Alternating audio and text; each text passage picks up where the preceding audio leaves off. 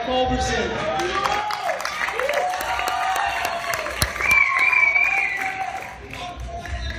How we all doing tonight? How many frequent flyers we got in here? I mean, since we rented the Sun for tonight, I'm gonna say we got quite a few. Now, I don't have many memories of the airports, but you know, I got a few. And one I can remember distinctly is one where my flight got delayed. Now, we pulled out of the gate just fine, but we sat there for about half an hour. Don't you ever just want to go up there and, can we all get where we're going? I mean, that's what we're talking about back here. But no, you just sit back there like a goober. And about 30 minutes later, captain comes on. Oh, this is your captain speaking. Let me tell you what's going on up here. Oh, I hope it's good.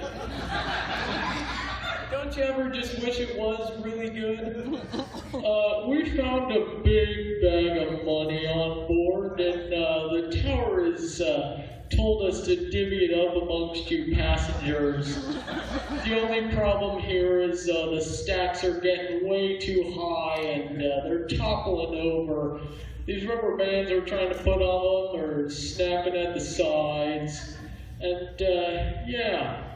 But, you know, he just comes on and says, so, somebody put in our engine upside down, and the only tool in our galaxy that can fix it is in Madagascar.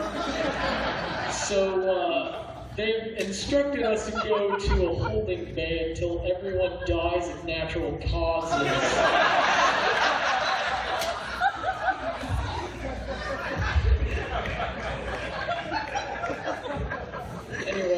We take off, we get to the airport, and we get through security.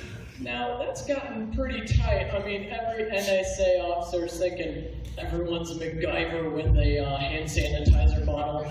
Better take those away before they clean themselves. And we get through security, go to those little carousels for your luggage, and there's no bag. They have lost my bag temporarily. Now, we have to go to baggage claim. Boy, that must be a great place to work. Everyone that comes in, you can just say, let me guess, you're angry. Okay, we can work with that.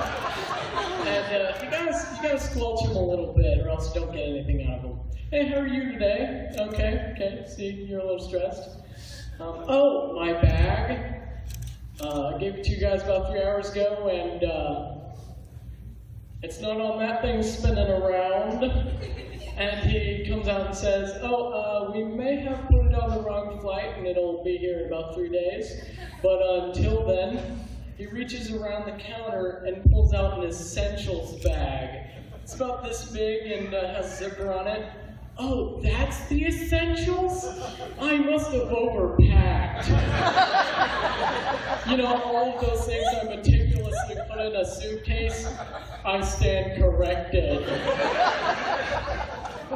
And you see, if everything we needed was in those essential bags, you know, we wouldn't need to go to work. Oh, hey, what happened to Harry? Oh, he happened upon an essentials bag. Yeah. He opened it up and there was food, shelter, and love. And I'm gonna go ahead and call curtain.